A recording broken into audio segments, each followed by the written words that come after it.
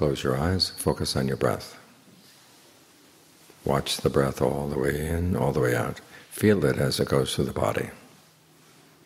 Because the breath is not just the air coming in and out through the nose. There's an energy flow in the body that allows the air to come in and go out. You can feel that in different parts of the body. It's clear in the chest, in the abdomen. But some people can feel it in other parts of the body as well. So wherever you feel it, focus your attention there. And then ask yourself if it's comfortable. If it is, continue breathing the way you are. If it's not comfortable, you can change. You can make the breath longer or shorter, deeper, more shallow, heavier, lighter, faster, slower. You're trying to anchor the mind here in the present moment. And the best way to anchor it is, one, to provide it with some comfort, and two, to provide it with something to explore. Because as the Buddha taught, the reason we suffer in life is not because of things outside, it's because of our lack of skill in our own mind. So you want to be able to watch your mind to see what it's doing. You have to watch it here in the present moment, so the breath gives you a good place to stay. It's right near the mind. And it gives you a good foundation. Because you want to know what the mind is doing, to see where inside the mind decisions are being made that are actually not good for you. It's like running a corporation. You may be in charge of the corporation, but you don't know what everybody in the corporation is doing at any particular time. Sometimes decisions are being made that are not in your best interest. And if you don't pay careful attention, you start going on automatic pilot. And your old habits kick in.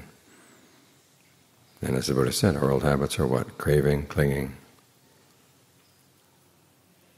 things that are pretty blind, things we like, but they may not be good for us.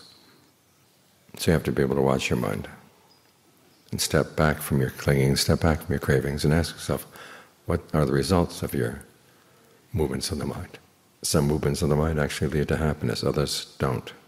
You want to be able to sort them out. It's all happening right here, but for the most part our attention is someplace else.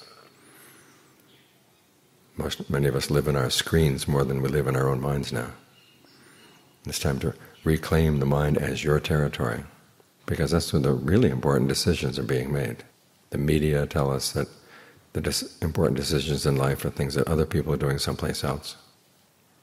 But the Buddha teaches us that the important things in your life are the things you're doing right here, right now.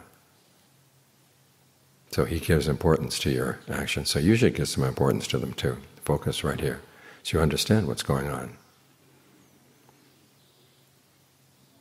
As you develop this ability to be in the present and observe your own mind, you find that you can stop unskillful thoughts, encourage skillful thoughts, because you're right there where they're happening. And that way you gain more control of your life. We live in a world where a lot of things are not under our control. And if we leave our own lives to automatic pilot, what do we have?